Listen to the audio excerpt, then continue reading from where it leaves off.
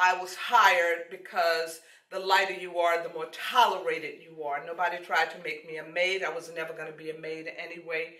I would rather starve to death because I saw how hard that my mothers and my old aunties worked cleaning people's houses. And one day, I must have been about 15 or 16 years old, they would bring laundry home to do.